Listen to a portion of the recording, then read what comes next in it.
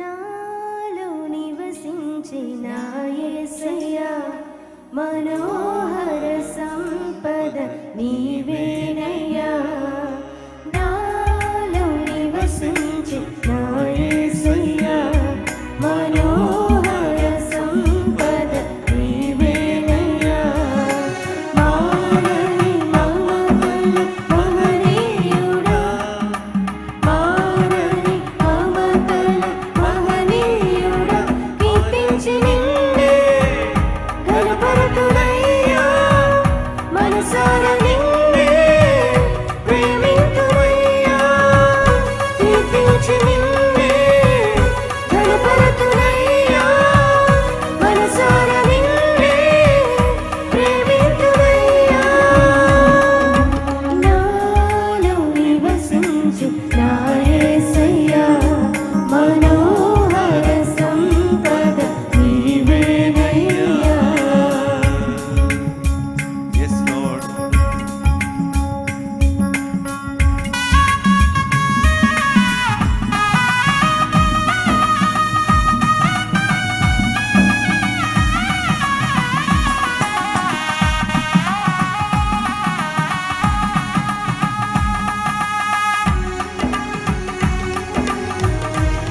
మధురమైనది ఆయన స్నేహబంధం.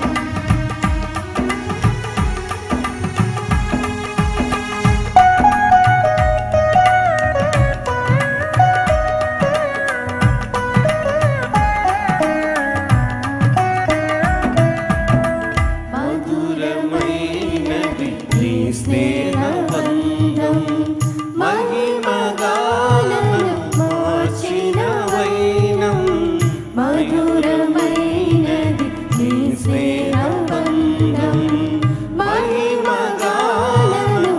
మార్చిన వైనం నీ చూపులే నన్ను కాచెను నీ బాహువే నన్ను మోసెను నీ చూపులే నన్ను కాచెను నీ బాహువే నన్ను మోసెను ఏమిచ్చి నీ రుణము తీర్చెను కీర్తించి నిన్నే గణపరతుడయ్యా మనసారా నిన్నే ప్రేమింతుడయ్యా కీర్తించి నిన్నే గణపరతుడయ్యా అయ్యా మనసారా నిన్నే ప్రేమింతుడయ్యా నాలో నివసించు నా యేసయ్యా మనోహర సంపద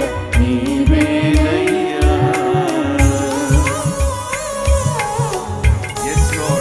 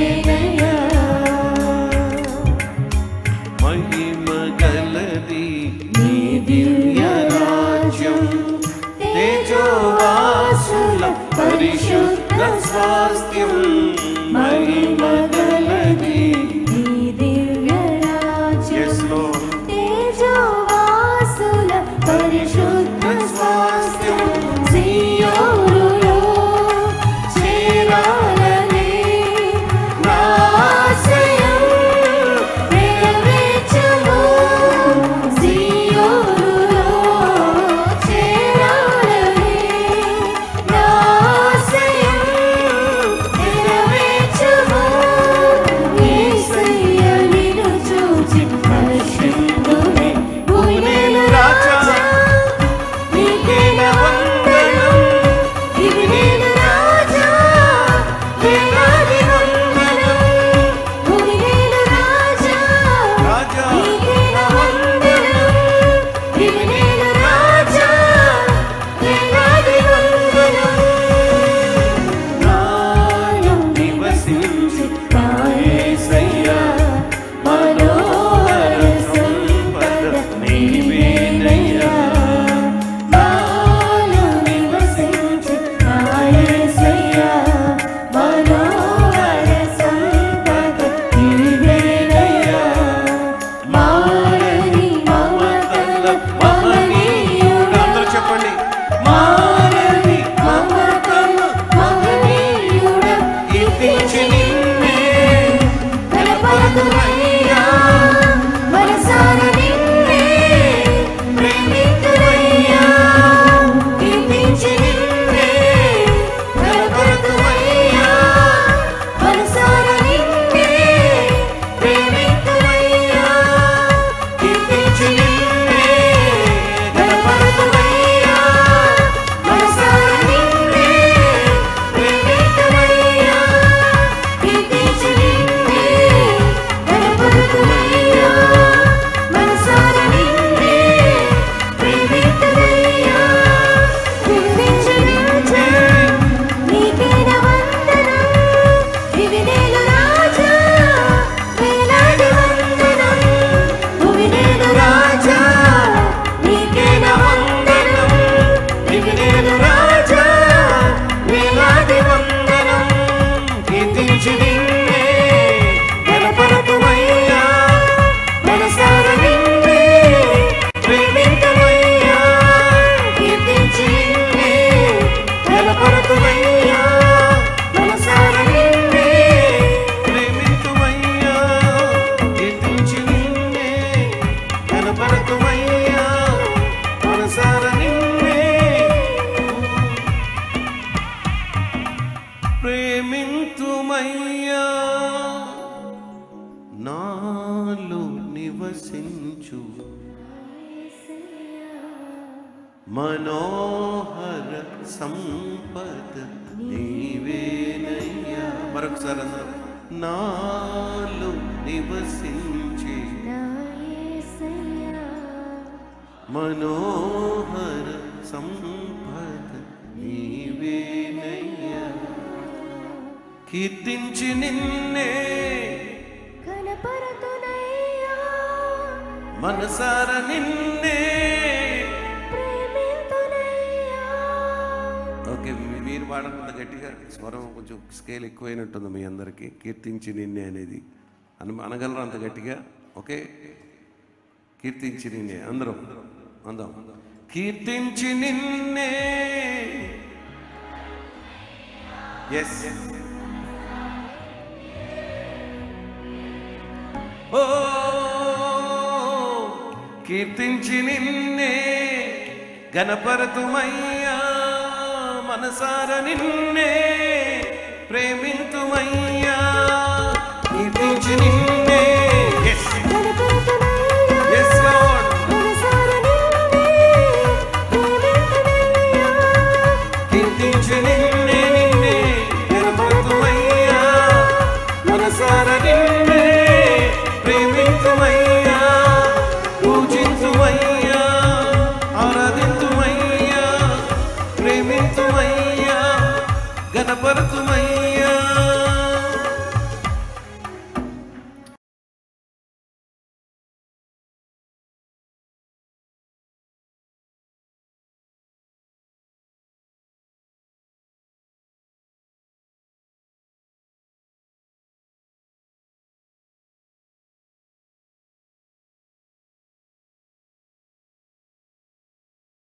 అందరికీ వందనాలండి.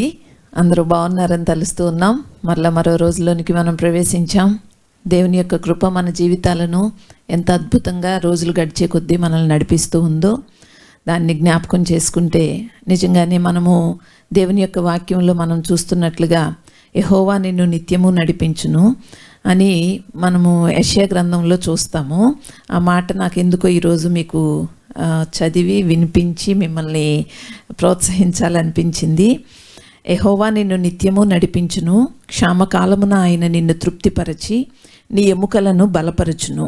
నీవు నీరు కట్టిన తోటవలెను, ఎప్పుడునూ ఉబుకుచుండు నీటి ఊటవలెను ఉండెదవు.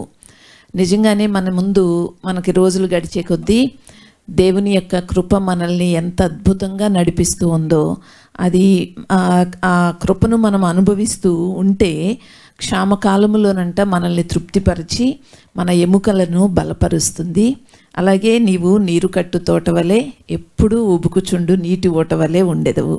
సహజంగా ఇటువంటి వాక్యాలని మనము జనవరి 1 వాగ్దానాలని మనం చదువుతున్నప్పుడు జ్ఞాపకం చేసుకున్నప్పుడు సహజంగా మనం గుర్తు చేసుకుంటాం. కానీ దేవుడు మనల్ని నిత్యము నడిపించకపోతే మన ముందున్న ఒక్క క్షణం కూడా మనము గడపలేము, ఒక క్షణం కూడా గడవదు. ఎందుకంటే దేవుని యొక్క కృప మనల్ని ఆ రీతిగా నడిపించబట్టే మనము ఇంత దూరం వచ్చామని, అది లేకపోతే మన జీవితాలు ఎలా ఉండేవోనని ప్రతిరోజు నేను ఈ సంగతులని జ్ఞాపకం చేసుకుంటూ ఉంటాను. చాలామందికి పెద్దగా పట్టించుకోవాల్సిన అవసరం లేదు అని అనిపించేటట్లుగా ఉంటారేమో, కానీ నేనైతే ప్రతిరోజు ఉదయం లేవగానే మరో మంచి ఉదయాన్ని ఇచ్చావు నాయన, మరో మంచి రోజుని మంచి సమయాన్ని ఇచ్చావు అని అసలు ఆ మాట తలపోసుకోకుండా నేను కళ్ళు తెరవలేనని అనిపిస్తుంది ఉదయకాలంనే. అలాగే ఈరోజు మిమ్మల్ని తప్పకుండా దేవుని యొక్క కృపే మిమ్మల్ని నడిపిస్తూ ఉందని, ఇక ముందు కూడా నిత్యము మిమ్మల్ని నడిపించేదిగా ఉంటుందని ఈరోజు మిమ్మల్ని ప్రోత్సహించాలని ఈ మాట తెలియచేస్తూ ఉన్నాను. ఒకవేళ ఎవరైనా మా రోజులు భారంగా గడుస్తుంది అండి అని అనిపిస్తే నిజమే, కొన్నిసార్లు మన పరిస్థితులను బట్టి కొన్ని స్థితిగతులను బట్టి అవి భారంగానే ఉంటాయి. అయినప్పటికీ కూడా ఆ స్థితిగతుల మధ్యలో దేవుడు మిమ్మల్ని నిత్యము నడిపించే దేవుడై ఉన్నాడని, ఆ దేవుని యొక్క కృప మిమ్మల్ని ఇప్పటి వరకు నడిపించింది, అలాగే ఇక ముందు కూడా మిమ్మల్ని నడిపిస్తుందన్న ధైర్యంతోనూ ప్రోత్సాహంతోనూ మీరు ఉండాలని కోరుతూ ఉన్నాను. ఇప్పటికే ఓ పాటతో మనం దేవుణ్ణి ఆరాధించాము. మరి ప్రార్థన చేసి ఈరోజు మన కార్యక్రమాన్ని దేవునితో ప్రతిరోజు మన ఇంటిలో ప్రార్థన అనే ఈ కార్యక్రమాన్ని ప్రారంభించుకుందాం. పరిశుద్ధుడైన మా తండ్రి, ప్రేమ కలిగిన మా ప్రభువా, నీ నామానికి వందనాలు చెల్లిస్తూ ఉన్నాం. నిజంగానే మా జీవితాలను నీవు శాసించి మమ్మల్ని ఆజ్ఞాపించి నడిపించడం కంటే కూడా నీవు మా ఎడల కృప చూపించి మమ్మల్ని నడిపిస్తూ ఉన్న విధానాన్ని బట్టి నీకు స్తోత్రములు చెల్లించుకుంటూ ఉన్నాం. నీ యొక్క గద్దింపు మాకెప్పుడు కూడా ఒక తైలాభిషేకము వంటిదే. అయినప్పటికీ కూడా నీ యొక్క వాత్సల్యముతో మమ్మల్ని ప్రభువా ఎప్పటికప్పుడు మమ్మల్ని ప్రేమిస్తూ నీ యొక్క ప్రేమను మా ఎడల కనుపరుస్తూ నీ కృపను మా ఎడల చూపిస్తూ తండ్రి మమ్మల్ని నాయన నీవు నిత్యము నడిపిస్తూ ఉన్న విధానాన్ని బట్టి నీకు స్తోత్రములు చెల్లించుకుంటూ ఉన్నాం. ఆ నీ కృపే మమ్మల్ని ఏ రూపంలో ఏ రీతిగా మమ్మల్ని శాసించినా, దండించినా, గద్దించినా, మాతో మాట్లాడినా, మమ్మల్ని బలపరిచినా, సేద తీర్చినా, ఏది చేసినప్పటికీ కూడా ఆ కృపకే మేము నాయన మా జీవితాలను అప్పగించుకున్న వారమై ఈరోజు మరోమారు నీ సన్నిధిలో ప్రార్థిస్తూ ఉన్నాం. తమ తమ గృహాల్లో ఉండి ఈ కార్యక్రమాల్లో పాల్గొంటూ ఉన్న ప్రతి ఒక్కరిని మీరు దీవించండి. మేము చేసే ఈ సహవాసం అనేది మమ్మల్ని దూరంగా ఉంచినప్పటికీ కూడా ఈ సహవాసం మాత్రం మమ్మల్ని ఎంతో దగ్గర చేస్తూ ఉంది తండ్రి. ఎందుకంటే నీవు మా మధ్యలో ఉన్నావు, మాతో ఉన్నావు. ఎక్కడ ఉన్నప్పటికీ కూడా మమ్మల్ని అందరినీ కూడా ఐక్యపరుస్తూ ఉన్నావు. నీ సహవాసంలోనికి మమ్మల్ని పిలుచుకున్నావు, మమ్మల్ని ఏర్పాటు చేసుకున్నావు, మమ్మల్ని ప్రత్యేకించుకున్నావు. అందును బట్టి నీకు స్తోత్రములు చెల్లించుకుంటూ ఉన్నాం. ఈరోజు ఇంకా ఎవరైతే తమ యొక్క స్థితిగతులను బట్టి తమ ముందున్న సమయాలు భారంగా గడుస్తున్నాయని అనిపించేటట్లుగా ఎవరైతే ఉన్నారో వారిని నిత్యము మీరు నడిపించమని, వారికి తోడుగా ఉండుమని వేడుకుంటూ ఉన్నాం. మా పితరులను నీవు నడిపించిన దేవుడవు. వారి జీవితాల్లో నుంచి మాకు ఎన్నో పాఠాలు నేర్పిస్తూ ఉన్నావు తండ్రి. అలాగే ఈరోజు నాయన మేము నీ సన్నిధిలో గడిపే ఈ సమయాన్ని కూడా మా అందరికీ దీవెనగా ఉంచుమని, వినే వాక్కులైనా, పాడే పాటైనా, లేక అనుసరించే పాటైనా ఏదైనప్పటికీ కూడా ప్రతి ఒక్కరిని కూడా బలపరిచి ప్రోత్సహించి వారిని నిత్యము నడిపించే రీతిలో ఈరోజు ప్రతి ఒక్కరిని కూడా సందర్శించుమని నీ సన్నిధిలో ప్రార్థిస్తూ ఈ మనవులు యేసు పరిశుద్ధ నామంలో అడిగి వేడుకుంటూ ఉన్నాం మా తండ్రి. ఆమేన్.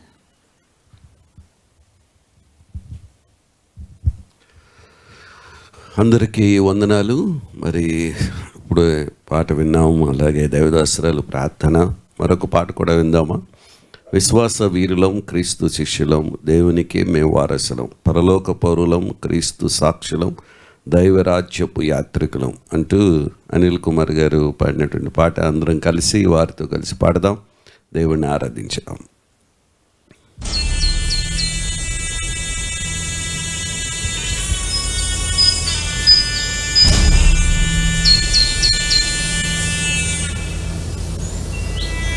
విశ్వాస వీరులం.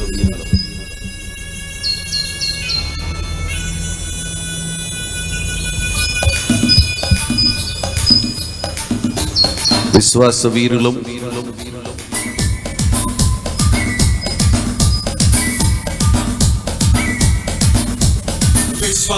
వీరులం, క్రీస్తు శిష్యులం, దేవునికే మే వారసులం, పరలోక పౌరులం, క్రీస్తు సాక్షులం, దైవరాజ్యపు యాత్రికులం. విశ్వాసంతో నడిచేదం ఎప్పుడు, విశ్వాసపు మంచి పోరాటమే పోరాడేదం ఇప్పుడు. Jesus is our hero. Jesus is our hero. Yes, Jesus is our hero. Jesus is hero. విశ్వాస వీరులం, క్రీస్తు శిష్యులం, దేవునికే మే వారసులం, పరలోక పౌరులం, క్రీస్తు సాక్షులం, దైవరాజ్యపు యాత్రికులం. అబ్రహామును దేవుడు పిలిచాడు, ఆశీర్వాదపు వాగ్దానం ఇచ్చాడు. అబ్రహాము దేవుడు నమ్మాడు, దేవుడు అతన్ని నీతిగా ఎంచాడు. ప్రభు పిలవగానే అబ్రహాము కదిలాడు. యెహోవా ఈరే అని తన కొడుకును లేపాడు. అలా ఈ వచనాలు ఉంటాయి అన్ని. అబ్రహాము దేవుడు పిలిచెను, ఆశీర్వాదపు వాగ్దానమిచ్చెను. అబ్రహాము దేవుని నమ్మెను, దేవుడతనికి నీతిగా ఎంచెను. ప్రభువును పిలువగానే ఎందుకో తెలియదని కదిలెను అబ్రహాము. యెహోవా ఈరే అని కొడుకును లేపునని అర్పించి పొందే అబ్రహాము. విశ్వాసం తండ్రయ్యాడు, దేవునికి స్నేహితుడై పేరొందాడు. విశ్వాస వీరులం, క్రీస్తు శిష్యులం, దేవునికే మే వారసులం, పరలోక పౌరులం, క్రీస్తు సాక్షులం, దైవరాజ్యపు యాత్రికులం. యోసేపును దేవుడు కలలిచ్చాడు, ఫలించు కొమ్మగా ఆశీర్వదించాడు. యోసేపును దేవుడు ప్రేమించాడు. గుంటలో త్రోసివేసిన ఆయన విడిచిపెట్టలేదు. దేవుడు పిలిచెను, ఫలించు కొమ్మగా ఆశీర్వదించెను. యోసేపు దేవుని ప్రేమించెను, అన్ని వేళల ప్రభు వైపు చూచెను. గుంటలు త్రోసినను, అన్నలు అమ్మినను, యోసేపు ప్రభువుని నమ్మాడు. ప్రభువే తోడుండా శోధన చేయించి అధిపతిగా ఎదిగాడు. రాజైనాడు, పరోకే తండ్రి వలె రాజ్యమేలాడు. విశ్వాస వీరులం, క్రీస్తు శిష్యులం, దేవునికే మే వారసులం, పరలోక పౌరులం, క్రీస్తు సాక్షులం, దైవరాజ్యపు యాత్రికులం. దానియేలుకు దేవుడు వరం ఇచ్చాడు, కలల భావాన్ని వివరించి చెప్పాడు. అలాగే ప్రత్యేకంగా వాళ్ళు జీవించారు ఆ రాజ్యంలో, ప్రభువునే సేవించారు. సింహం గుహలో వేసిన నోళ్లను మూయించాడు. దానియేలును దేవుడు వరమిచ్చెను, కలల భావము వివరింప నేర్పెను. దానియేలు తన దేవుని ఎరిగెను, ప్రత్యేకముగా జీవించి చూపెను. రాజుకు మృక్కునని ప్రభువే దేవుడని దేవుని మహిమను చూపాడు. సింహపు గుహ అయిన ధైర్యముగా దూకి సింహపు నోళ్లను మూశాడు. దానియేలు దేవుడే జీవము గల దేవుడని రాజు చేత రాజ్యమంత చాటించాడు. విశ్వాస వీరులం, క్రీస్తు శిష్యులం, దేవునికే మేం వారసులం, పరలోక పౌరులం, క్రీస్తు సాక్షులం, దైవరాజ్యపు యాత్రికులం. ఇంకో చరణం ఉంది. సౌలును పౌలుగా మార్చాడు, దైవవాక్యపు ప్రత్యక్షతనిచ్చాడు. ఆ పౌలే సువార్తను ప్రకటించాడు. క్రీస్తు యోధునిగా శ్రమలు అనుభవించాడు. జీవవాక్యాన్ని చేతపట్టుకుని శిలువ సాక్షిగా నిలిచాడు. మనం కూడా అంతే. పౌలుగా దేవుడు మార్చెను, దైవ వాక్యము ప్రత్యక్షతనిచ్చెను. సౌలును యేసుని అంతట ప్రకటించెను, లోకమంతా సంచారము చేసెను. క్రీస్తుని యోధునిగా శ్రమలను సహించి దర్శనమును నెరవేర్చాడు. జీవవాక్యమును చేత పట్టుకుని శిలువ సాక్షిగా నిలిచాడు. తన పరుగును కదముట్టించి విశ్వాసం కాపుకొనగలిచాడు. విశ్వాస వీరులం, క్రీస్తు శిష్యులం, దేవునికే మేం వారసులం, పరలోక పౌరులం, క్రీస్తు సాక్షులం, దైవరాజ్యపు యాత్రికులం. వెలుచూపుతో కాక విశ్వాసంతో మే నడిచేదం ఎప్పుడు. విశ్వాసము మంచి పోరాటమే, పోరాడేదం ఇప్పుడు. He's our hero, Jesus is our hero, Jesus is our hero. He calls us heroes of faith. He calls us heroes of faith. అంతే, ఆయన మన హీరో, మనల్ని హీరోలుగా చేస్తాడు, విశ్వాసపు వీరులుగా. హీరోస్ కంటే వీరులం మనం. విశ్వాసపు వీరులంగా ముందుకు సాగిపోదాం. ఆ పాట పాడలేం కానీ విని మాత్రం బాగా ఎంజాయ్ చేసి ఉంటారు మీరు కదా. నిజంగానే ఎంతో అర్థవంతమైన, అలాగే ఆ మాటల్లోనే, ఆ వచనాల్లోనే చాలా సందేశం ఉన్నట్లుగా అనిపించే గొప్ప పాటలు ఇవన్నీ కూడా. అవి ఎంతో దీవెన కలిగిస్తూ ఉన్నాయి మనకి. అలాగే ఈరోజు విశ్వాస వీరులు అనేవాళ్ళు దేనిని బట్టి వీరులైనా హీరోస్ అయినా అవ్వాలో అవుతారో అదే మనం వింటూ ఉన్నాం. దేవుని యొక్క వాక్యంలో నుంచి నెలంతా మన డైలీ డివోషన్లో విశ్వాసాన్ని గురించే నేను నిన్న చెప్పినట్లుగా అనేక కోణాల్లో మన యొక్క విశ్వాసం అనేది ఏ రీతిగా ఏ స్థాయిలో ఉందో పరీక్షించుకోవడానికి ఈ నెలలో జరిగే ఈ డైలీ డివోషన్లో మీకు ఎంతో ఉపయోగపడుతుందని నమ్ముతూ ఉన్నాము. అలాగే మరి మీరు కూడా మీ విశ్వాసాన్ని పెంచుకోవడంలో కానీ, లేదు సరిచేసుకోవడంలో కానీ, లేక మన యొక్క విశ్వాసం అనేది ఎక్కడ ఇంకా తక్కువగా ఉంది, ఏ కోణంలో తక్కువ ఉంది, ఏ కోణంలో ఎక్కువ ఉంది, ఆ సంగతులన్నింటినీ కూడా మనం పరిశీలన చేసుకోవడానికి ఈ డైలీ డివోషన్లో మనం వినే దేవుని యొక్క మాటలు ఎంతో ఉపయోగపడుతున్నాయని నేను నమ్ముతూ ఉన్నాను. అలాగే మీరు కూడా ఈ అవకాశాలని సద్వినియోగపరుచుకుంటూ మరింతగా ముందుకు సాగాలని కోరుతూ ఉన్నాము. అలాగే ఇప్పటికే మీరందరూ కూడా మీ ఏరియాస్లో మీరు ప్రార్థనలు జరిపించుకుంటూ ఉన్నారు, అంటే ఫోన్లోనే మీరు జరిపించుకుంటూ ఉన్నారని వింటూ ఉన్నాము. అలాగే మనకి 40 days ప్రేయర్స్లో వీలైనంత వరకు కనీసం ఒక 4-5 లేదు ఒక 10 మందో, ఎంతమంది వీలైతే అంతమంది వచ్చి ప్రతిరోజు కూడా ఇక్కడ ప్రార్థనలో గడిపితే బాగుంటుందని అనుకోవడం. అలాగే మీ ఏరియాలో ఉన్న మీది ఏ రోజైతే ఆ రోజు వచ్చి కొద్దిమంది మీరు అలా సమయాన్ని గడుపుతున్నారని మేము నమ్ముతూ ఉన్నాము. అలాగే ఇక్కడి నుంచి మేము ఏదైనా ఒక అనౌన్స్మెంట్ చేసినప్పుడు అది మీరు దయచేసి మీరు దాని విషయమై స్పందించి మీరు అనుసరించడము, లేదు మీ ఫ్యామిలీ లీడర్స్ని సంప్రదించడము, లేకపోతే ఒకవేళ మీకు ఏదైనా సందేహాలు ఉన్నట్లయితే ఫ్యామిలీ లీడర్స్ని అడిగి తెలుసుకోవడము, లేదు మాకు ఫోన్ చేసి అడిగి తెలుసుకోవడము, ఏదో ఒక రూపంలో మీరు స్పందించి మనం చేసే ఈ సహవాసంలో ఒకరికొకరం ఇంటరాక్ట్ అవ్వడం అనేది, అంటే ఒకరినొకరం పరామర్శించుకోవడం, మాట్లాడుకోవడం, లేదు ఒకవేళ ఏదైనా సందేహాలు ఉన్నట్లయితే వాటిని తీర్చుకోవడం, అలా మనము చేయడం అనేది చాలా అవసరం.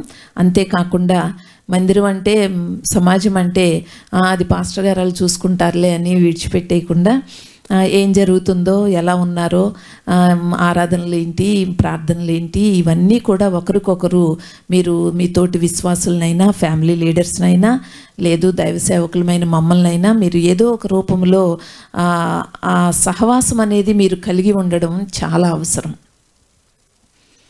అది లేకుండా మాత్రం మీరు ఇప్పటి వరకు అంటే ఈ లాక్డౌన్ టైంలో ఒకవేళ అయిపోయిందేమో కానీ అది లేకుండా మాత్రం ఇంకా మీరు ముందుకు కొనసాగడం అనేది అంత మంచిది కాదేమోనని నాకు అనిపిస్తూ ఉంది.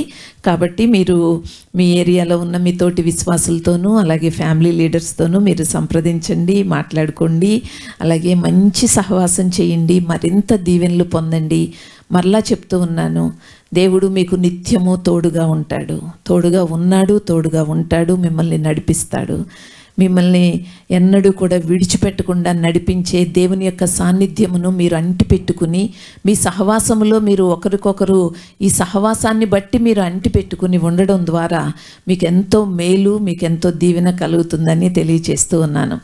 మరి ఇంక తడువు చేయకుండా ఈరోజు దేవుని యొక్క వాక్యాన్ని విందాం.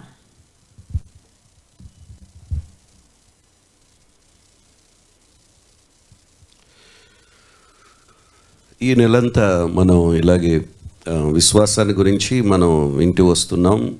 ఎన్నో సంగతులు మనం ధ్యానం చేస్తూ వస్తున్నాం. ఈరోజు ఒక విచిత్రమైనటువంటి సందేశమే. అదేమిటంటే వీళ్ళ విశ్వాస వీరులు మరణించేటప్పుడు వారి యొక్క మరణాన్ని కాదనలేదు కానీ, మేము మరణించము ఉంటామే అనలేదు కానీ, మరణించిన తర్వాత వారి దేహాలను, వారి యొక్క శరీరములను భద్రపరచమని వాళ్ళు చెప్పినటువంటి ఉదంతం కనబడుతుంది. అలాగే దాని ముందుగా వాళ్ళను ఆశీర్వదించిన విధం, వాళ్ళను ఏ విధంగా ఆశీర్వదించాడో, ఏ విధంగా దేవుడు వారిని ఆశీర్వదించమంటే దేవుడు వారికి ఇచ్చినటువంటి ఎక్కడ ఎటువంటి పార్షియాలిటీ, పక్షపాతం చూపించకుండా ఎలా ఆశీర్వదించారో ఇక్కడ మనం ఇస్సాకు, అలాగే యాకోబు, యోసేపు వాళ్ళ ముగ్గురు ఎలా ఆశీర్వదించారో వారి తర్వాత తరాన్ని మనం ఈ అధ్యాయాల్లో చూడవచ్చు. అవన్నీ ఈ కొద్ది సమయంలో చూడటం సాధ్యపడదు కానీ కొన్ని విషయాలు నేను దీనిలో ప్రస్తావించేటప్పుడు డిఫీటింగ్ డెత్ అన్నమాట, మరణాన్ని ఓడించడం. మరణాన్ని ఓడించేవారు ఎవరంటే విశ్వాసంతో ఉన్నటువంటి వారే మరణాన్ని ఓడించగలుగుతారు. మరణాలు అందరికీ వస్తాయి కానీ ఆ మరణం విశ్వాసంతో కూడినటువంటి మరణమై ఉండాలి. విశ్వాసంతో మన మరణాలు రావాలి, విశ్వాసంతో మరణించాలి అనేది స్పష్టంగా దీనిలో చెప్తూ ఉంటాడు. తర్వాత ఫెయిత్ ట్రయంప్స్ ఓవర్ డెత్, విశ్వాసం ద్వారానే మరణం మీద మన విజయాలు సాధిస్తాం అనేది చాలా స్పష్టంగా చెప్తూ ఏప్రిల్కి రాసిన పత్రిక 11వ అధ్యాయం 20, 21, 22, 3 వచనాల్లో మీరు చదివితే, విశ్వాసం బట్టి ఇస్సాకు జరగబోవు సంగతుల విషయమై యాకోబును ఏశావును ఆశీర్వదించాను. 21వ వచనంలో, విశ్వాసం బట్టి యాకోబు అవసాన కాలమందు యోసేపు కుమారుల్లో ఒక్కొక్కని ఆశీర్వదించి తన చేతికర్ర మొదలు మీద ఆనుకొని దేవునికి నమస్కారము చేశాను. 22వ వచనంలో, యోసేపు తనకు అవసాన కాలము సమీపించినప్పుడు విశ్వాసమును బట్టి ఇజ్రాయేలు కుమారుల నిర్గమనమును గూర్చి ప్రశంసించి తన శల్యములను గూర్చి వారికి ఆజ్ఞాపించెను అని ఉంటుంది ఇక్కడ. ఈరోజు ఈ 3 వచనాల్లో మనం చూసినట్లయితే సహజంగా అనేకమైనటువంటి వ్యాఖ్యానకర్తలు ఉన్నారు బైబిల్లో. చాలామంది దానిలో ప్రాముఖ్యమైన వ్యాఖ్యానకర్త మాథ్యూ హెన్రీ గారు. ఆయన చెప్పినటువంటి మాట ఏమిటంటే, క్రైస్తవ జీవితం అంతా విశ్వాసము యొక్క కృప సార్వత్రిక ఉపయోగాలుగా ఉన్నప్పటికీ కూడా మనం చనిపోయినప్పుడు ఇది చాలా ప్రత్యేకమైనది. విశ్వాసం చివరిలో చేయడానికి గొప్ప పని ఉంది. విశ్వాసం అనేది మనల్ని నడిపిస్తూ మరణం వరకు మనల్ని నడిపిస్తూ ఆ కార్యక్రమాన్ని పూర్తి చేసేటప్పుడు దేవుణ్ణి, మనలో ఉన్న విశ్వాసం, దేవుని గౌరవించడానికి, దేవుని యొక్క సహనాన్ని, దేవుని యొక్క ఆశను, దేవుని వాక్యంలో ఉన్నటువంటి సత్యాన్ని, ఆయన మార్గాన్ని గురించి సాక్ష్యం ఇచ్చేటట్లుగా నిలబెడుతుందంట విశ్వాసం అనేది. హెన్రీ గారు చెప్పినటువంటి మాట. అంటే మనకు కావలసినటువంటి ప్రతిదీ కూడా దేవుని యందు విశ్వాసం ఉంచటం ద్వారా, మనం దేవుని మీద ఆధారపడటం ద్వారా దేవుడు మనల్ని ఎలా నడిపిస్తాడో చెప్తాడు. తర్వాత God is honour when his people die ట్రయంపెంట్లీ. విజయవంతంగా ఎవరైతే విశ్వాసంతో మరణిస్తారో దేవుడు వాళ్ళని గౌరవిస్తాడట. తర్వాత when we lived a life to his glory and joyfully left the world behind to enter into his presence for all eternity, he is pleased అంట. అంటే మనము మహిమకరమైనటువంటి జీవితాన్ని మనం గడపడానికి ఈ లోకాన్ని మనం విడిచిపెట్టి అశాశ్వతమైన లోకాన్ని విడిచిపెట్టి శాశ్వతమైనటువంటి దేవుని సన్నిధిలో నిరంతరము ఉండటానికి ఆనందముతో ప్రవేశం. మనకి ఈ లోకంలో ఒక వ్యక్తి పుట్టినప్పుడు ఎంత సంతోషమో మరణించినప్పుడు కూడా అంతే సంతోషం ఉండాలట. అంటే దుఃఖం ఉన్నప్పటికీ కూడా మనం ఆత్మీయ కోణంలో మనం ఆలోచించినప్పుడు, అందుకే నిరీక్షణ లేని ఇతరుల వల్లే దుఃఖించవద్దు మీరు అంటాడు. మీరు ఒకరినొకరు ఆదరించుకోండి అని చెప్తాడు. నిరీక్షణ లేని వారి వల్లే పడి మనం దుఃఖించవలసిన పని లేదు. వారిని తప్పనిసరిగా పరలోక రాజ్యంలో చూస్తామని ఆ నిరీక్షణ మనకిస్తూ ఉన్నాడు అనమాట. అందుకే precious in the site of the lord is the death of his godly once అని ఉంది. అంటే యెహోవా భక్తుల మరణము ఆయన దృష్టికి విలువ గలది అంటాడు. దేవుని సన్నిధిలో ఎప్పుడు మనం ఈ వాక్యాన్ని మనం కోట్ చేస్తూ ఉంటాం. మన వారు ప్రియమైనటువంటి వారు మరణించినప్పుడు, వారిని జ్ఞాపకం చేసుకున్నప్పుడు, సంవత్సరం లేదా 2 సంవత్సరాలు 3 సంవత్సరాలు గడుస్తున్న కొలది వాళ్ళు గుర్తు చేసుకున్నప్పుడల్లా వారి యెహోవా భక్తుల మరణము ఆయన దేవుని దృష్టికి విలువ గలది అని. అంటే మన యొక్క దేవుని యందు విశ్వాసం ఉంచి మరణించినటువంటి మన మరణాలు అవి ఎటువంటివంటే అవి ఎంతో విలువ కలిగినవిగా ఉంటాయి, విలువని ఇస్తాయి. Precious in the site of the lord అంటాడు. అంటే అవి ఎంతో విలువైనవి, ఘనమైనవి చెప్తాడు. Many believers who have dreaded facing death have experienced the special measure of God's grace that made their final hours the sweetest and most precious in their lives. దేవుని మరణాన్ని ఎదుర్కొనడానికి మనం భయపడవలసినటువంటి పని లేదు. విశ్వాసులైనటువంటి మనం దేవుని యొక్క దయ, దేవుని యొక్క ప్రత్యేకత మనం ఎదుర్కోబోతున్నాం. మరికొన్ని గంటల్లో మరణిస్తారని చెప్తే మనకి బాధ, వేదన, దుఃఖం ఉంటుంది. అదే సందర్భంలో కొన్ని గంటల్లో దేవుని దగ్గరికి వెళ్ళబోతున్నాం. ఈ లోకంలో ఉన్న వాటన్నిటిని విడిచిపెట్టి, ఈ లోకంలో ఉన్నటువంటి కష్టాలు, బాధలు ఇంటన్ని విడిచిపెట్టి మనం పరలోకం వెళ్ళిపోతున్నామని ఆ ఆశతో కూడా మనం ఎప్పుడు ఉండాలి. ఒకసారి ఓ మామగారు ఆరాధన అయింది, 2 ఆరాధనలు అయిపోయిన తర్వాత ఇక్కడే గాయత్రి నగర్లో కొంచెం అవతల బెన్ సెంటర్ ఏరియాలో వారు కుమారుల దగ్గర మా అమ్మగారు ఉన్నారు. కబురు చేశారు నాకు, ఇలా మా అమ్మ రమ్మంటుంది అని. ఆరాధనలు అయిపోయిన తర్వాత 2 ఆరాధనలు అయిన తర్వాత 3వ ఆరాధనకి గొల్లపూడి వెళ్ళే ముందు అక్కడికి వెళ్ళాను. వెళితే మా అమ్మ మాట్లాడుతుంది, కింద పడుకోబెట్టేశారు, అసలు పడుకోబెట్టకూడదు కదా, మంచం మీద ఉంచాలి కదా, కింద పడుకునే ఉంది, మాట్లాడుతుంది. ఏంటి మా అమ్మ అసలు చనిపోతుందా, అసలు ఏంటి మా అమ్మ ఇలా ఎప్పుడే కింద పడుకోబెట్టారు అని నాకు కొంచెం ఆందోళన కలిగి సరే వెళ్ళాను, చేతిలో చేయి పెట్టాను, ప్రార్థన చేశాను. ప్రార్థన చేసిన తర్వాత మా అమ్మ చాలా ధైర్యంగా ఉంది, బాబు పరలోకంలో అక్కడ కలుసుకుందామని చెప్తుంది. ఆ మా అమ్మ అలా చెప్పినప్పుడు నేనేం చేయాలి? ఇంకా నేను కూడా ధైర్యంతో ఒక మాట చెప్పేశాను. ఏమనంటే, మా అమ్మ ఇప్పుడు మళ్ళీ గొల్లపూడి వెళ్తున్నాడు 3వ ఆరాధనకి, మళ్ళీ తిరిగి వచ్చేలోపు నువ్వు ఉంటావో లేదో తెలియదు, ఒకవేళ వెళ్ళిపోతే మాత్రం పరలోకంలో అక్కడ కలుసుకుంటాం, ఉంటే మాత్రం మళ్ళీ ఇక్కడే మనం కలుసుకుందాం, మళ్ళీ ఒకరినొకరు చూద్దాం, వెళ్ళొస్తాను అని చెప్పి వెళ్ళిపోయాను. వెళ్ళిన కొద్దిసేపుకి మా అమ్మ చనిపోయింది. పరలోకానికి వెళ్ళిపోయింది, అంతే. ఆత్మ దేవుని దగ్గరికి వెళ్ళిపోయింది. అసలు నాకు ఎంత ఆశ్చర్యం వేస్తుందండి, ఎప్పుడు అది ఎన్నడూ నేను మర్చిపోలేను. అందుకే చివరిలో చనిపోవడానికి సిద్ధంగా ఉన్నటువంటి వారికి నేను చెప్పే మాట ఏమిటంటే, చివరిలో ఎప్పుడు నేను ఏమని చెప్తానంటే వారికి, మీరు ఎలాగో చనిపోతారు, మీరు ఎలాగో వెళ్ళిపోతారని అధైర్యపరచను. ఒకటే చెప్తాను నేను, దేవుని చిత్తం మనం బ్రతికున్నా లేకపోతే చనిపోయినా దేవుని చిత్తం ఎలా ఉంటే అలా జరుగుతుంది. మనం బ్రతికితే కొంతకాలం దేవుని కొరకు జీవిద్దాం, మళ్ళీ కలుసుకుందాం. లేని ఎడల దేవాన్ని చిత్తాన్ని ఈ సహోదరి పట్ల ఈ సహోదరుడి పట్ల జరిగించుడాయని అని చెప్పి ప్రార్థన చేస్తాం. అటువంటి గొప్ప నిరీక్షణ మనకుంది. మరణాలు అనేవి వస్తాయి. గొప్ప విశ్వాసంతో వాళ్ళందరూ ఆ విధంగా విలువైనటువంటి వారుగా, విలువైనటువంటి మరణాలు మరణించినటువంటి వారి యొక్క జీవిత చరిత్ర మనకి ఈరోజు ఈ ఇస్సాకు, యాకోబు, యోసేపు వారి జీవితంలో వచ్చి మనం చూస్తున్నాం. Isaac, Jacob and Joseph are example of men who face death with great faith and confidence. వాళ్ళు ఏ విధంగానంటే వాళ్ళు విశ్వాసంతో మరణాన్ని ఎదుర్కొన్నటువంటి గొప్ప వీరులుగా మనకు ఉదాహరణగా ఇక్కడ వాళ్ళు కనబడుతున్నారు అన్నమాట. ఈచ్ డైడ్, వాళ్ళందరూ ప్రతి ఒక్కరు వాళ్ళు మరణించినటువంటి విధం, they died in faith without receiving the promises, but have seen them and having welcome them from the distance and having confessed that they were strangers and exiles on the earth. వాళ్ళు విశ్వాసంతో వాళ్ళందరూ 11-13 మనం చదివి, వీరందరూ ఆ వాగ్దాన ఫలములు అనుభవింపకపోయినను. ఎవరందరూ?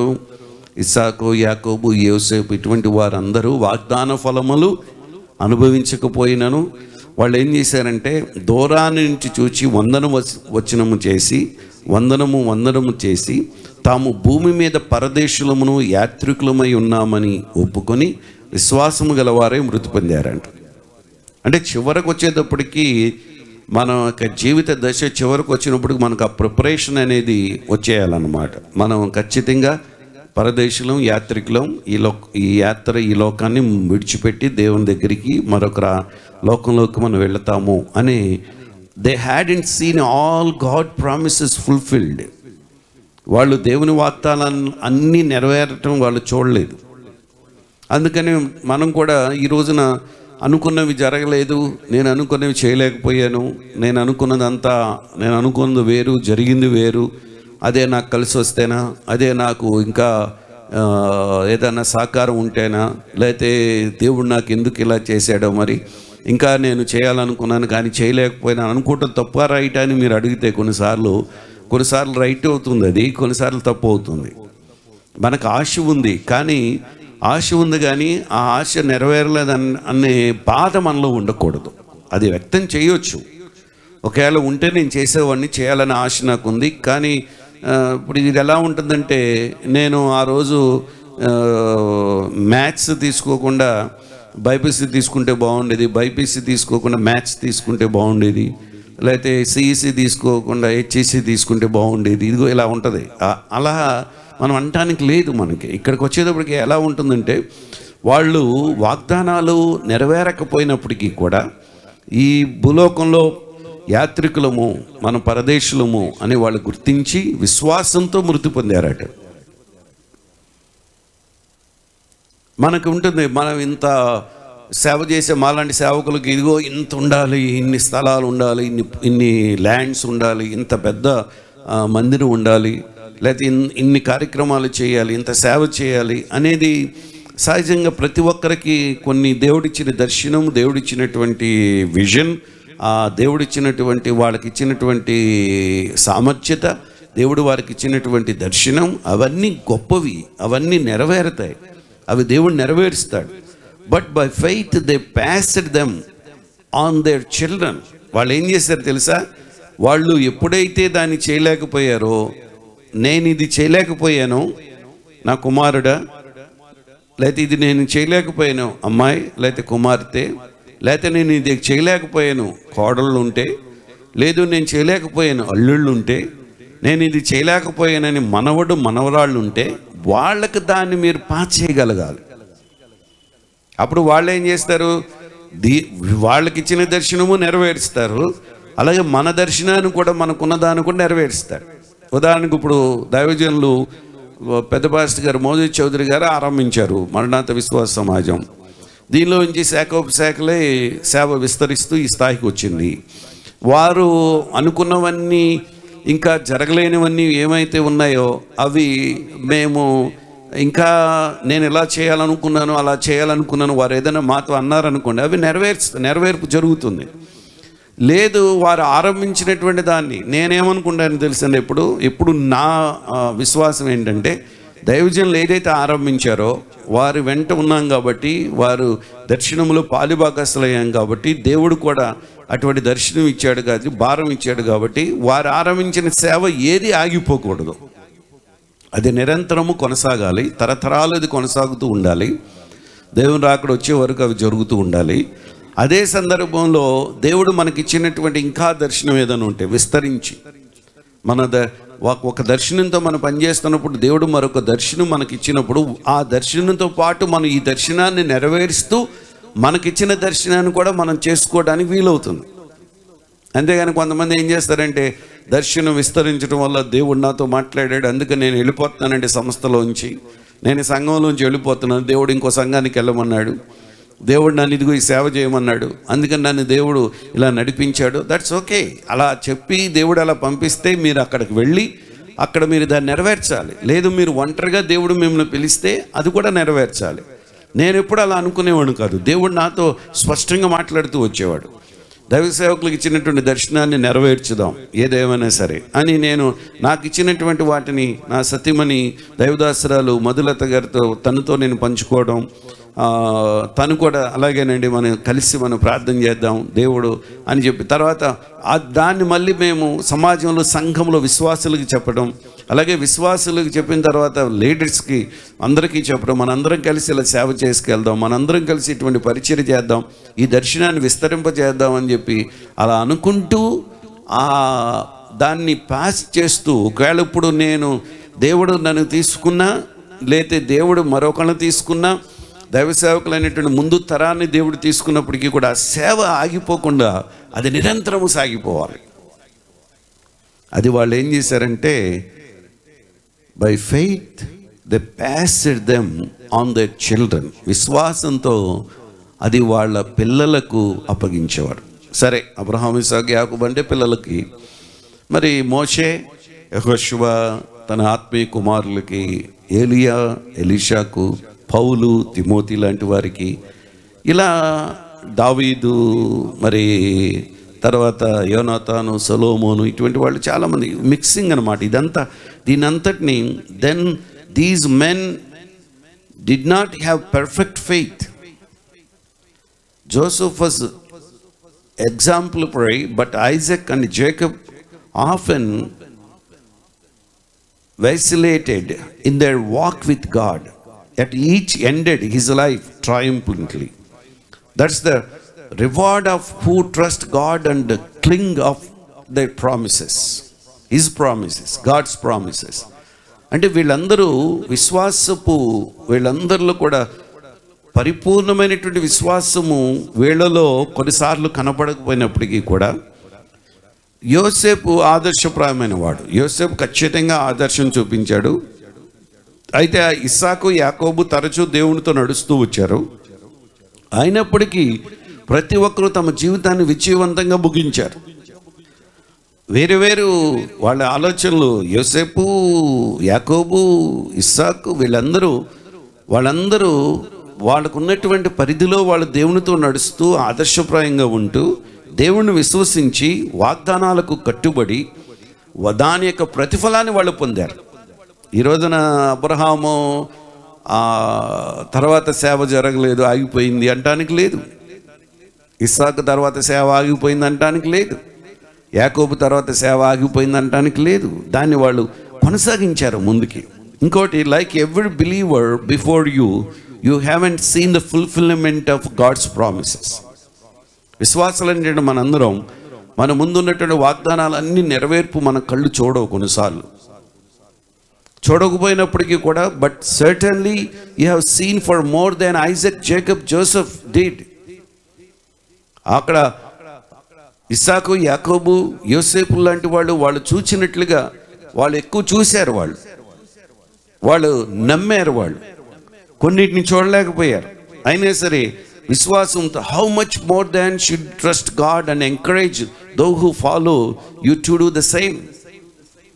వాళ్ళు ఎంత ఎక్కువగా దేవుని విశ్వాసం ఉంచి ఎంత ఎక్కువగా అనుసరించారో అటువంటి ప్రోత్సాహం మనకు ప్రోత్సాహాన్ని ఇచ్చి వెళ్ళిపోయారు, ఎంకరేజ్ చేసి వెళ్ళిపోయారు, ఒక మోడల్గా వెళ్ళిపోయారు మన ముందు. మనం కూడా ఈనాడు విశ్వాసాన్ని ఆ విధంగా చూపించవలసినటువంటి వారమైనాం. Thank God for his marvellous grace which ట్రయంఫ్స్ over sin and death. ఈ రోజున మనం దేవునికి కృతజ్ఞతలు చెప్పవలసింది ఏంటంటే, శాపముపై, శిక్షపై, మరణముపై మనకి అత్యధికమైనటువంటి అద్భుతమైనటువంటి విజయాన్ని ఇచ్చి, అద్భుతమైన కృపను ఇచ్చి మనం నడిపిస్తూ ఉన్నాడు. హల్లెలూయా. ఈరోజు మనకు అటువంటి గొప్ప విశ్వాసంతో మనం సాగిపోవాలి. అందుకే ఈ వచనాలు మనం చదువుతున్నప్పుడు దీంట్లో మొదటిగా విశ్వాసం బట్టి ఇస్సాకు జరగబోవు సంగతుల విషయమై యాకోబును యోసేపును ఆశీర్వదించాడు. విశ్వాసం బట్టి యాకోబు అవసాన కాలం ముందు యోసేపు కుమారులు ఒక్కొక్కరిని ఆశీర్వదించి తన చేతికర్ర మొదలుకొని ఆనుకొని దేవునికి నమస్కారం చేశాడు. యోసేపు తనకు అవసాన కాలం ముందు సమీపించినప్పుడు విశ్వాసం బట్టి ఇజ్రాయేలీల కుమారుల నిర్గమమును గూర్చి ప్రశంసించి తన శల్యములను గూర్చి వారికి ఆజ్ఞాపించాడు. ఇవన్నీ మీకు మనం 48వ ఆదికాండం 48వ అధ్యాయం, 49వ అధ్యాయం, 50 అధ్యాయాలన్నీ మీరు చదివితే దానిలో స్పష్టంగా మనకు కనబడతాయి. దానిలో ఈ చెప్పినప్పుడు దీంట్లో మనకు ఇంకో మాట ఇక్కడ మనం గమనించాలి. అదేమిటంటే, హెబ్రీలో ఈ రచయిత విశ్వాసంతో, నమ్మకంతో వీళ్ళందరూ ఉన్నటువంటి విధానాన్ని, వాళ్ళు ఏ విధంగా ఆధారపడ్డారు, దేవునిపై వాళ్ళ విశ్వాసాన్ని ఎలా ప్రదర్శించారు. హెబ్రీలకు రాసిన పత్రిక 11వ అధ్యాయం 1 నుంచి 3 వరకు నోవాహు, శారా, తర్వాత 11:11లో మళ్ళీ తర్వాత వీళ్ళందరూ అబ్రహాము, మళ్ళీ ఐజక్, ఇస్సాకు, ఇటువంటి వాళ్ళందరూ విధేయత చూపడం ద్వారా వాళ్ళు దేవుని కార్యాలు జరిగిస్తూ వచ్చారు. తర్వాత దేవుడిచ్చిన అనేక వాగ్దానాలను శాశ్వతంగా వాళ్ళు నెరవేరుస్తూ వచ్చారు. ఈ పేర్కొన్నటువంటి మనం 11వ అధ్యాయంలో మనం గతంలో మనం ఇవన్నీ ధ్యానం చేస్తూ వచ్చాం. దీంట్లో ప్రతిదీ కూడా వాగ్దానాలు, భూ సంబంధమైనటువంటి ఈ వాగ్దానాలను వాళ్ళు నెరవేరుస్తూ, అలాగే పరసంబంధమైనటువంటి ఆ రాజ్యం కొరకు వాళ్ళు ఎదురు చూస్తూ, ఈ భూమి మీద కొన్ని ఫలాలు, కొన్ని వాగ్దానాలు నెరవేరకపోయినప్పటికీ కూడా ఆ వాగ్దానాలని వారసులు నెరవేరుస్తారనే విశ్వాసంతో చనిపోయారు వాళ్ళు. ఎంత బాగుందో చూడండి ఆ మాట. అంటే నేను వెళ్ళిపోయిన తర్వాత నేను చేస్తున్నటువంటి ఏ సేవ ఆగదు అనే గట్టి నమ్మకం మనకు ఉండాలి. నేను వెళ్ళిపోయిన తర్వాత నేను కలిగి ఉన్న విశ్వాసం, నేను కలిగినటువంటి భక్తి, నేను కలిగినటువంటి ఇది నా పిల్లలు, నా పిల్లల పిల్లలు, లేకపోతే నా తోటి వాళ్ళు, ఫ్రెండ్స్, నా చుట్టుపక్కల వాళ్ళు దీన్ని అనుసరించాలి అనే దృక్పథంతో మనం ఉండాలి. వాళ్ళందుకే దేవుడు తన ప్రణాళికలు పూర్తి చేసిన భవిష్యత్తులో వీటన్నిటిని వాళ్ళు ఏం చేశారంటే వాళ్ళు నెరవేరుస్తారు, తర్వాత తరం నెరవేరుస్తారనే విశ్వాసంతో వాళ్ళు ఈ యాత్రలను ముగించారు ఎంతో గొప్పగా. ఈ విధానాన్ని అనుసరించిన అబ్రహాం ఇచ్చినటువంటి వాగ్దానాలు అన్నిటినీ అందుకున్నాడు. తన పిల్లలను దీవించాడు, ఆశీర్వదించాడు. అలాగే ఇస్సాకు, ఇవన్నీ మనకి ఆదికాండం 21వ అధ్యాయం, 27వ అధ్యాయం, వీటన్నిటిలో గతంలో మనం చదివినటువంటి వాటిలో కనబడతారు. వీళ్ళందరూ విశ్వాసాన్ని ప్రదర్శించి దేవునికి విధేయత చూపించి వాళ్ళు ఏం చేశారంటే దైవికమైనటువంటి ప్రణాళికలు తర్వాత తరాలు నెరవేర్చాలని వాళ్ళు చేశారు. సరే, ఇక్కడ ఒక మాట మనం గమనించాలి. ఇక్కడ ఇస్సాకు యాకోబును మోసగించినప్పుడు విశ్వాసంతో ఆశీర్వదించాడని ఎలా చెప్తారు అంటే, ఏశావు, ఇక్కడ ఏశావు, యాకోబు, మనం వీళ్ళని చూసినప్పుడు యాకోబు మోసగించాడు కదా, మరి ఎలా ఆశీర్వదించబడతాడు అని మనం చెప్తే, యాకోబు మోసం చేశాడని మోసగాడుగా ఉన్నప్పటికీ, అతడు దూరంగా వెళ్ళిపోయినప్పటికీ, మళ్ళీ చూడండి వీటన్నిటిని మీరు గమనిస్తే అది దేవుని చిత్తం ఎలా మనకు బయటకు వస్తుందంటే, యాకోబు కానీ ఆ టైంలో అక్కడ ఉంటే మాత్రం ఏశావు డెఫినెట్గా చంపేవాడే. ఎలా? కయ్యను హేబేలను చంపినట్లుగా. కానీ యాకోబు అక్కడి నుంచి వెళ్ళిపోయాడు. దేవుడు చూడండి కొన్నిసార్లు అసలు ఎందుకు ఇస్సాకు ఏశావును ఆశీర్వదించాలి కదా, యాకోబుని ఎందుకు ఆశీర్వదించాడు? ఎందుకంటే యాకోబు ఎందుకు మోసం చేశాడు? ఇవన్నీ చాలా మనకి బైబిల్ గ్రంథంలో కొన్ని ప్రశ్నలు మనకు వస్తాయి. కానీ నేను ఒక్కటే చెప్తాను, దీంట్లో వీటన్నిటిలోనూ మన బైబిల్ గ్రంథంలో మనం చూస్తే నేనేమంటానంటే, సహజంగా ఆశీర్వదించినప్పుడు ఒక మాట నేను రాశాను, he was blessing according to the divine plan, not customs. దేవుడు ఎప్పుడు ఏం చేస్తాడంటే మనలను దీవించేటప్పుడు తన యొక్క దైవికమైనటువంటి ఆలోచనలతో, ముందు చూపుతో ఆ పరిచర్య కొరకు దేవుడు ఒక్కొక్కరిని ఎన్నుకుంటాడు. మరి ఇస్సాకు అక్కడ ఒకవేళ ఏశావును ఆశీర్వదించాలనుకున్నప్పటికీ కూడా ఆశీర్వదించలేకపోయాడు. ఆశీర్వదిస్తే ఏశావు దాన్ని ఏం చేసేవాడు? డెఫినెట్గా దాన్ని పోగొట్టుకునేవాడు. ఎందుకనంటే ఒక్క పూట కూటి కొరకు తన యొక్క జ్యేష్ఠత్వాన్ని అమ్మేసుకున్నాడు కదా. అంటే డెఫినెట్గా అది పోతుంది అది. అందుకని దేవుడు ఏం చేస్తాడంటే కొన్నిసార్లు మరొక విధంగా, ఇది దేవుడు మోసం చేయటం కాదు, దేవుడు దాన్ని ప్రేరేపించడం కాదు, మనుషులు అలా చేసినప్పటికీ కూడా, యాకోబు యొక్క తల్లి ఆ విధంగా ప్రేరేపించినప్పటికీ కూడా, ఆ ఆశీర్వాదాలు పొందుకున్నప్పటికీ కూడా, వీటన్నిటిలో చివరికి మనం చూసేది ఏమిటంటే, విశ్వాసంతో దేవుడు యాకోబుని దేవుడు దీవించాడు, ఏశావును దేవుడు దీవించాడు. వీళ్ళు మళ్ళీ కలుసుకున్నారు. వీళ్ళు అందరూ కలుసుకోవటం, దేవుడు తన చిత్తాన్ని జరిగించటం, ఇవన్నీ ఇదిగో అది మనం ఫైనల్గా కంక్లూషన్ వచ్చేటప్పటికి ఇలా చేయటం ద్వారా ఈ నష్టం వచ్చింది, ఇలా చేయటం ద్వారా లాభం వచ్చింది అనడానికి మనం చూస్తే దీంట్లో దేవుడు ఎప్పుడు ఏం చేస్తాడంటే తన కార్యాలు ఆ విధంగా జరిగిస్తూ ఉంటాడు. అంచేత దేవుని ఆశీర్వాదం ఎప్పుడు ఉంటుందన్నమాట.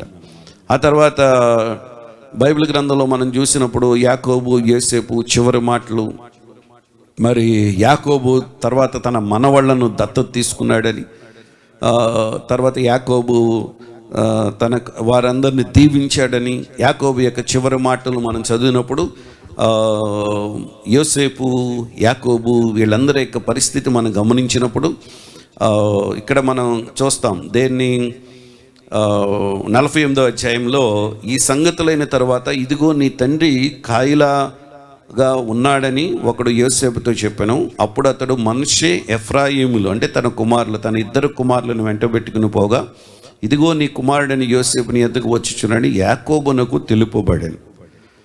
యాకోబు దగ్గరికి ఆ మాట వచ్చినప్పుడు చూడండి, యాకోబు వీళ్ళందరూ దీవించినటువంటి విధం, అక్కడేమో ఇస్సాకు దీవించాడు యాకోబుని ఏశావుని, ఆ దీవెనలు వచ్చాయి, ఇద్దరికి దీవెనలు పొందుకున్నారు. చివరికి ఇక్కడికి వచ్చేటప్పుడు యాకోబు మళ్ళీ దీవించేటప్పుడు తన యొక్క దీవెనలు ఆశీర్వాదాలు ఏ విధంగా ఉంటాయంటే చాలా అద్భుతంగా ఉంటాయి. నేను ఈ వాక్యాలు నేను చదువుతున్నప్పుడు దీంట్లో ప్రాముఖ్యంగా మనం చూసినప్పుడు వాళ్ళు దీవించినటువంటి విధం ఎక్కడండి, ఇక్కడే ఈ వాక్యంలో అనేక మాటల్లో మనం గమనించినప్పుడు యాకోబు యొక్క చివరిగా తను దీవించినటువంటి మాటల్లో 48వ అధ్యాయంలో తాను దీవించేటప్పుడు ఎలా దీవించాడంటే,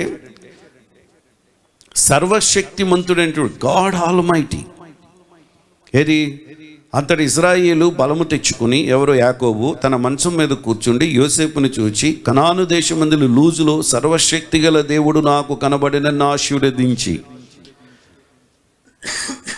సర్వశక్తి కలిగినటువంటి దేవుడు నన్ను దీవించి ఆశీర్వదించాడు. వాళ్ళు దీవించే విధానం చూడండి, దేవుని పేరట. తర్వాత 11వ వచనంలో, ఇజ్రాయేలు యోసేపుతో నీ ముఖము చూచేదనని అనుకొనలేదు కానీ నీ సంతానమును దేవుడు నాకు కనపరిచి ఉన్నాడు అని. అక్కడ చూడండి ఆ మాట అంటున్నాడు. యాకోబు అన్నాడు నీ యోసేపుని, నిన్ను అసలు చూస్తాను నేను అనుకోలేదు కానీ నేను చూస్తున్నాను. 15వ వచనంలో, అంతటి యోసేపు దీవించే నా పితరుడైన అబ్రహాము ఇస్సాకులు ఎవని ఎదుట నడుచుచుంటిరో ఆ దేవుడు, నేను పుట్టినది మొదలుకొని నేటి వరకు ఎవడు నన్ను పోషించినో ఆ దేవుడు. తర్వాత 20-21లో, ఆ దినమందు అతడు వారిని దీవించి, ఎఫ్రాయిము వలెను మనష్షే వలెను దేవుడు నిన్ను చేయనుగా కానీ ఇజ్రాయేలీలు నీ పేరు చెప్పి దీన్ని చేతురనెను. అలాగ అతడు మనష్షే కంటే ఎఫ్రాయిమును ముందుగా ఎంచెను అన్నాడు. మనష్షే పెద్దవాడు, ఎఫ్రాయిము చిన్నవాడు. అంటే దేవుడు దీవించే విధం, తర్వాత దేవుడు ఆశీర్వదించిన విధం, యాకోబుకు కూడా దేవుడు ఏమని చెప్పాడు? సర్వశక్తి గల దేవుడు ఎప్పుడండి? 28వ అధ్యాయంలో మనం చూస్తే అక్కడ బేతేలు ప్రొద్దుగుంగినప్పుడు దేవుని సన్నిధిలో అక్కడ నిలబడి దేవుని సన్నిధిలో ఉన్నప్పుడు దేవుడు నిన్ను ఆశీర్వదిస్తాను, నేను గొప్ప చేస్తానని యాకోబుతో మాట్లాడినప్పుడు అక్కడ ఇది బేతేలు అన్నాడు, దేవుని మందిరం అన్నాడు అక్కడ. అంటే దేవుడు అనాది కాలం నుంచి మన వాళ్ళను దేవుడు దీవిస్తూ ఆశీర్వదిస్తూ వచ్చాడు. అయితే ఈ ఆశీర్వాదంలో నా క్లారిఫికేషన్ ఒక మాట మీకు ఎక్స్ప్లెయిన్ చేయడానికి సమయం గురించి కాదు, కానీ ఇంకొక మాటలు చెప్పవలసి వస్తే, పెద్దవాడిని ఎందుకు ఆశీర్వదించకుండా చిన్నవాళ్ళని ఆశీర్వదించాడు? వీళ్ళు నమ్మకంగా ఉన్నారు కదా, వీళ్ళని చేయకుండా ఎందుకు దేవుడు వాళ్ళని చేశాడు అని ప్రశ్నలు మీకు తలెత్తుతాయి ఈ వాక్యాలు చదివేటప్పుడు. అయితే దేవుడు మళ్ళీ చెప్తున్నాను, ఇక్కడ ఎవరిని ఎఫ్రాయిము మనష్యేలను వాళ్ళిద్దరిని దీవించడానికి యాకోబు వాళ్ళ తల మీద, యోసేపు ఎఫ్రాయిము తల మీద తండ్రి కుడి చేయి పెట్టుట చూచినప్పుడు అది అతనికి ఇష్టము. ఇది 17వ వచనంలో, అతనికి ఇష్టము కాకపోయిన గనుక అతడు మనష్యే తల మీద పెట్టించవలనని తన తండ్రి చెయ్యి ఎఫ్రాయిము తల మీద ఎత్తి, నా తండ్రి అట్లు కాదు, ఇతడు పెద్దవాడు, ఎవరో మనిషి, నీ కుడి చెయ్యి ఇతని తల మీద పెట్టుమని అతని తండ్రికి ఒప్పక, అది నాకు తెలియను నా కుమారుడా, అది నాకు తెలియను. I know my son, I know, నాకు తెలుసు కుమారుడా, నాకు తెలుసు. అంటే ఈ expressed confidence of his faith. చివరిలో కూడా యాకోబు కుటుంబాన్ని దీవించాడు, ఆశీర్వదించాడు. తర్వాత తన యొక్క మనవాళ్లను, ఇప్పుడు యోసేపు యొక్క పిల్లలను దేవుడు దీవిస్తున్నాడు. దీవించేటప్పుడు ఈ పెద్దవాడిని కాకుండా చిన్నవాడిని ఎందుకు దీవిస్తున్నాడు అన్నప్పుడు అప్పుడు చెప్తాడు. అక్కడ ఏమంటాడంటే, ఇద్దరు ఒకటే, కానీ ఇక్కడ ఒక మాట అంటాడు, ఇతడు ఒక జనమునకు గొప్పవాడుగాను, కానీ ఇతడు తమ్ముడు ఇతని కంటే గొప్పవాడగును. ఒక జనమునకు మనుష్యేను గొప్పవాడే, కానీ మనుష్యే కంటే తమ్ముడు గొప్పవాడవుతాడు అని చెప్తున్నాడు అక్కడ.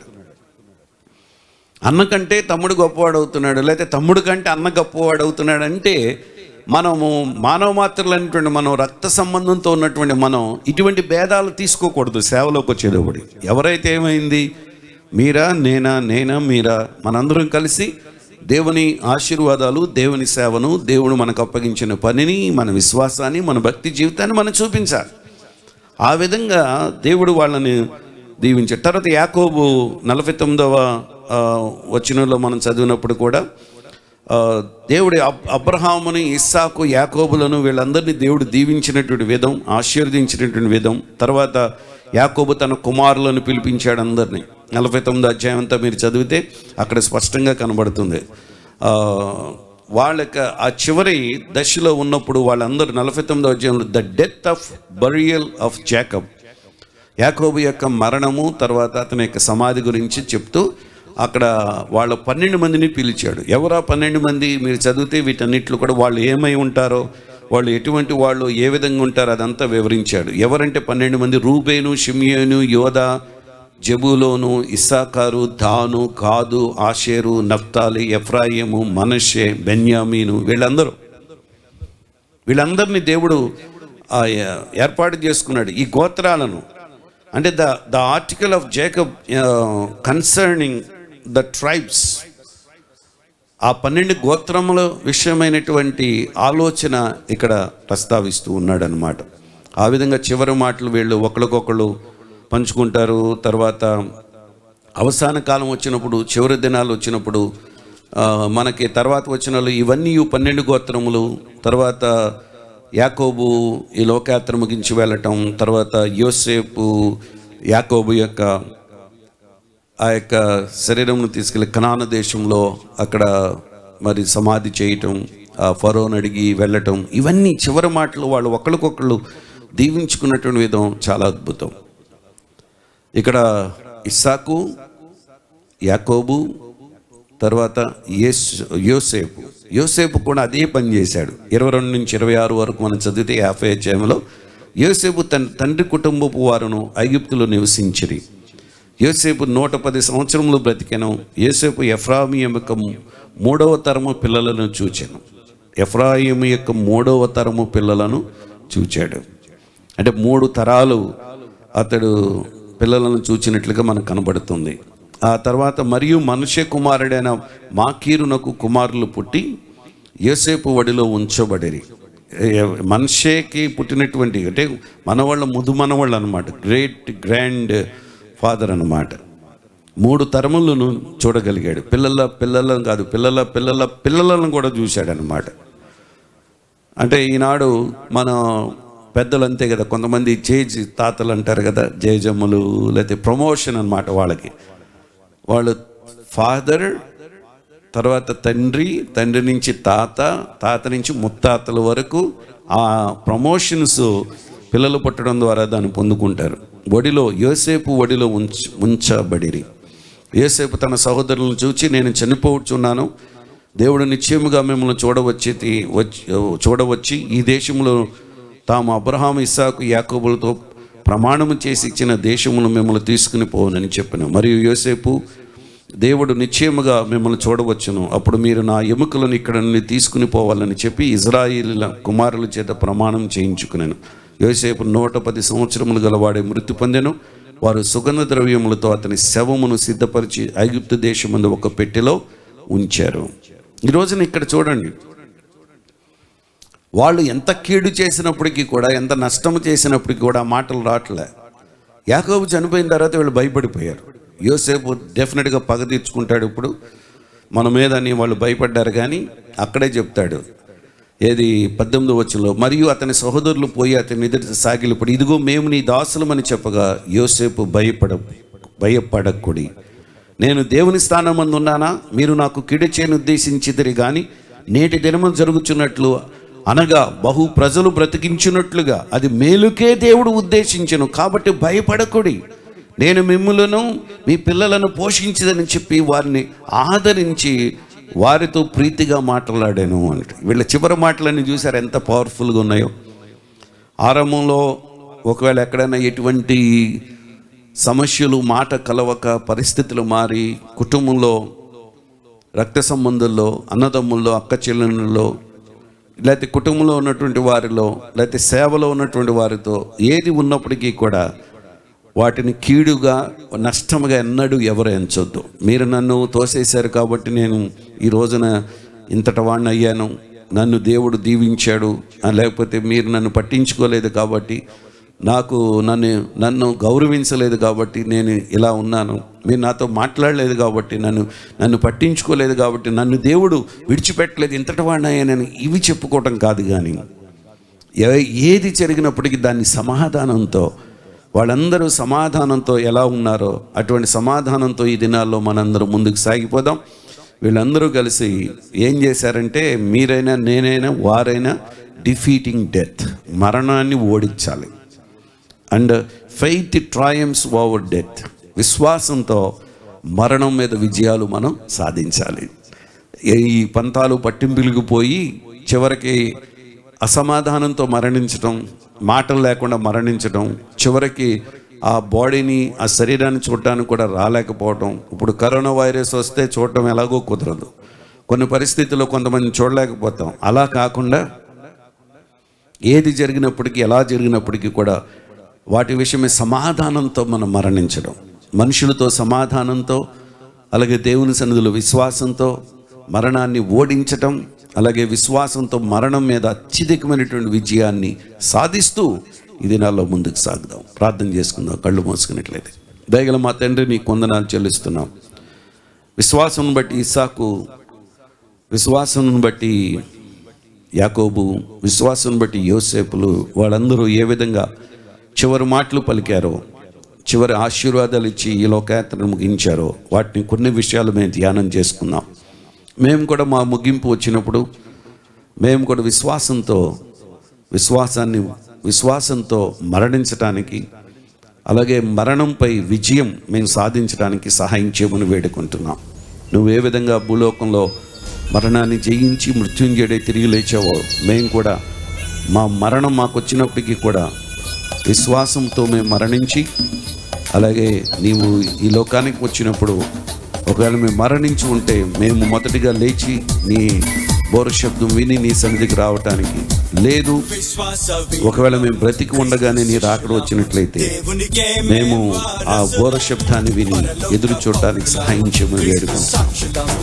ఈ సమయంలో మాకందరికి కావాల్సిన విశ్వాసాన్ని మీరు మెండుగా దయచేయండి. అలాగే మరి ముఖ్యంగా, అన్నిటికంటే ముఖ్యంగా విశ్వాస వీరులంగాను విశ్వాసంలోతో ఈ లోకయాత్ర ముగించి మా తర్వాత తరాలు మేము చూడలేని వాటిని, మేము చేయలేని వాటిని మా తర్వాత తరాలు చేస్తారు. వాళ్ళు డెఫినెట్గా ఈ దర్శనాన్ని వారు ఈ విశ్వాసాన్ని మేము కలిగినటువంటి వీటిని మేము చూడకపోయినా వాళ్ళు చూస్తారు, మేము చేయకపోయినా వారు చేస్తారని విశ్వాసంతో సాగిపోవడానికి సహాయం చేయమని, మా విశ్వాసాన్ని, మా యొక్క దర్శనాన్ని, మాకు ఇచ్చినటువంటి ఈ భారాలను, ఈ సేవలను కొనసాగించే తర్వాత తరాలను లేవనెత్తి వారితో మీరు మాట్లాడి బలపరచమని, మాకు ఈరోజు ఇచ్చినటువంటి ఈ సందేశంను బట్టి, మాకు ఇచ్చినటువంటి గొప్ప బలాన్ని బట్టి నిన్ను స్తుతిస్తూ యేసు నామములో ప్రార్థిస్తున్నాము తండ్రి, ఆమేన్. యేసు రక్తమే జయం, సిలువ రక్తమే జయం, అపాది క్రియలంత నాశనం, ప్రభు యేసు నామమునకు సంపూర్ణ విజయం కలుగునుగాక. గాడ్ బ్లెస్ యు అండి. దేవుడు మిమ్మల్ని అందరినీ దీవించునుగాక. వారు విశ్వాసం ఎటువంటిదంట? మరణాన్ని జయించిన విశ్వాసం. వాళ్ళ విశ్వాసం ఎటువంటిదంట? వాగ్దాన ఫలములు చూడకపోయినా తర్వాత తరం చూస్తారు, మనం చేయకపోయినా తర్వాత తరం చేస్తారనే విశ్వాసంతో వాళ్ళు జీవించారు. అటువంటి జీవితాన్ని జీవిద్దాం. మళ్ళీ రేపు కలుసుకుందాం. God bless you. దేవునికి స్నేహితుడై పేరొందాడు.